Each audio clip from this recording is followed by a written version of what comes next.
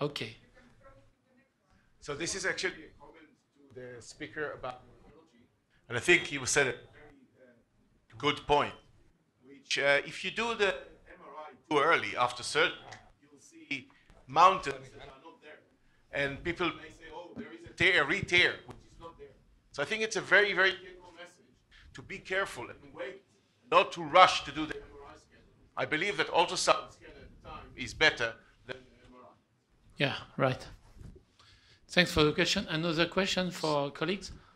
So, sorry, it was a bit noisy. You asked that if we have a possible retear, we can use ultrasound instead of MR? I just commented on what you said, that it's very important not to do the MRI too early. That's correct. Yes, because we have too much, let's say, of fluid, of granulation tissue. This is not only the case in the shoulder. This is also the case in the knee joint area, and the wrist, and the hip.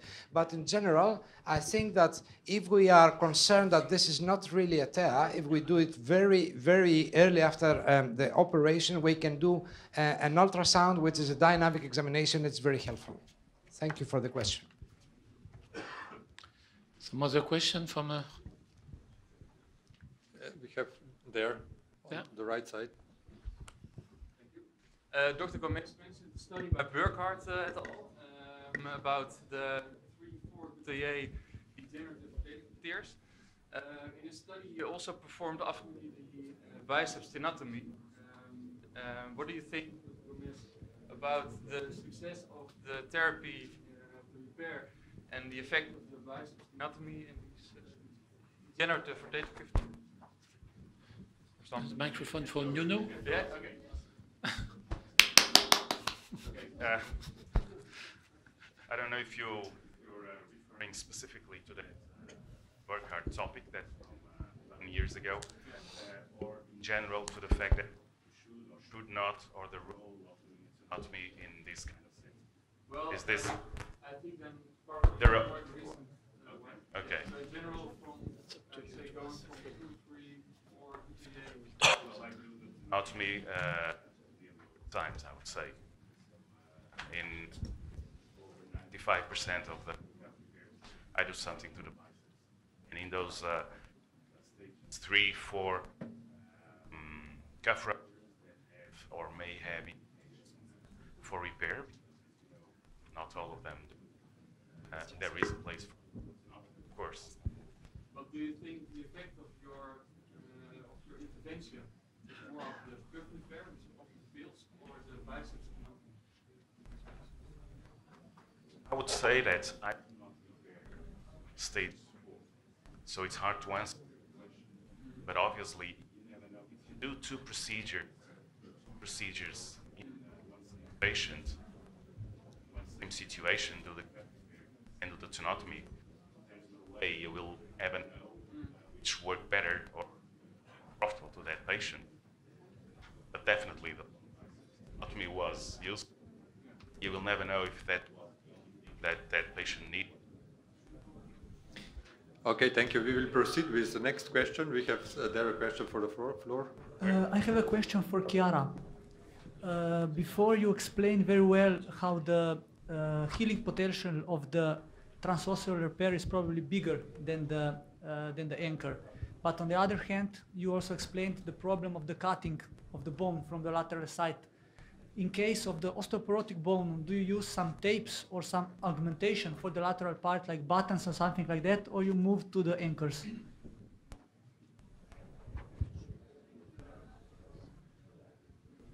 Absolutely.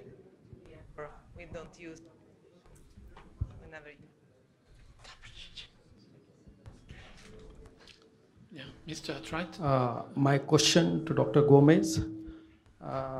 What are your indications for the speed bridge technique? And because what I think, what are your indications for the speed bridge repair? Yes, because what I feel, if we are using this technique for a medium or large size tear, and we have only one point of contact that is far lateral from the medial footprint, and there is a potential risk of micro movement between the cuff and the humeral head.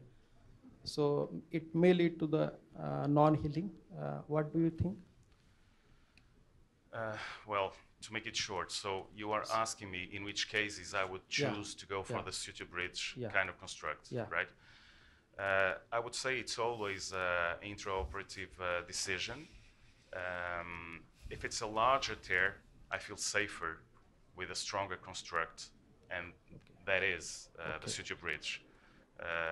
So a medial row anchor, and then a couple of lateral knotless anchors to finish the construct. But as long, even in larger tears, as long as I have the feeling that it's not over-tensioned, I try to reduce the tear, and if I have the feeling it reduces properly with no major tension, I will use the tension band in many cases, yes. Sometimes you can even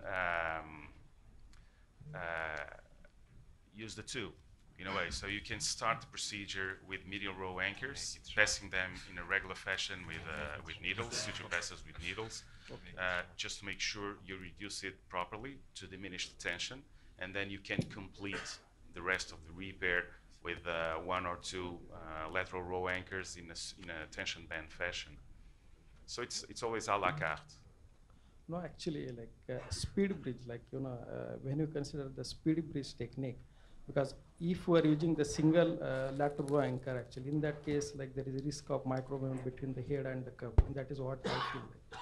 Between the tendon and the humeral head, because we have one point of contact that is far lateral. Okay, I know what you mean. Yes. So you think what you're saying is that the purpose of this tension band is avoiding excessive tension and permit some micro movements. Yeah, okay. That is true. That is true. That's the rationale behind it. Yes. Okay. We have another question there from yes, Mike.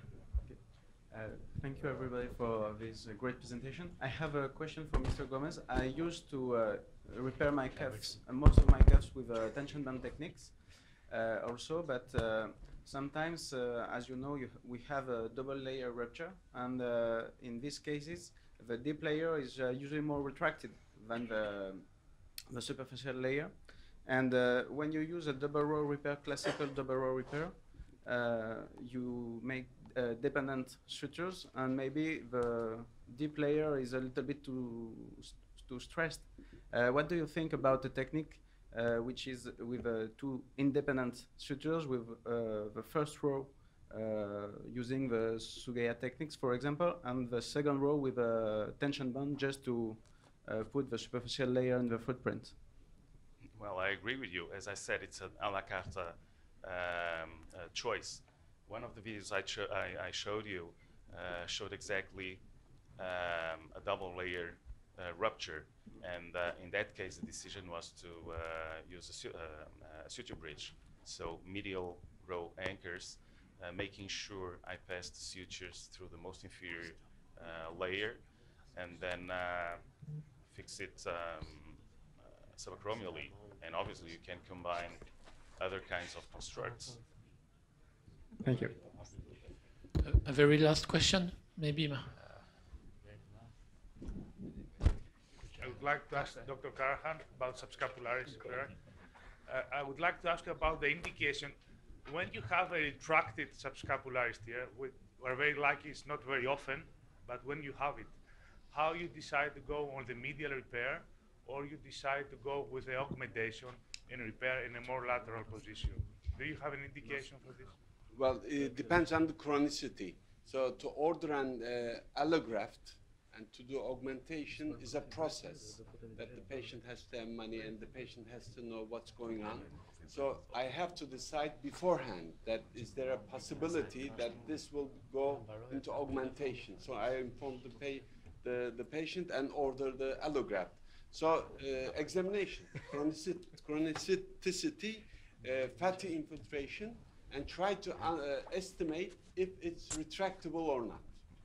So it's kind of... So if it is retractable and you decide to go on the medial side, do you like this or you don't like and you go for well, don't forget, if it's if you force yourself to do just simple reattachment, you will not have strength.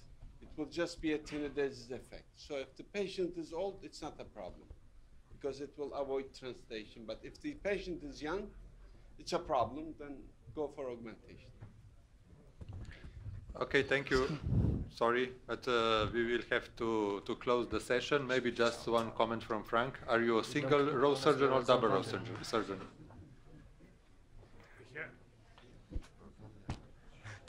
To be honest, as I said before, I probably did my last single row reconstruction like 2.5 or 3 years ago.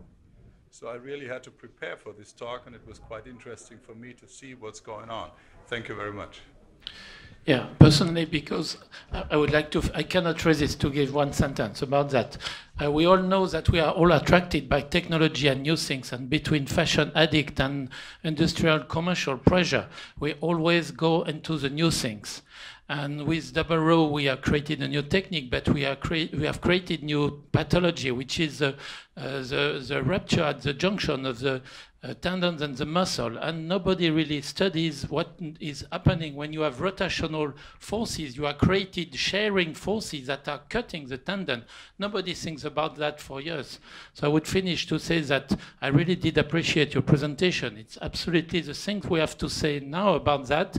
And I would like to say also, at the conclusion of Nuno said, that we have to know the two kinds of techniques and to adapt it to each condition.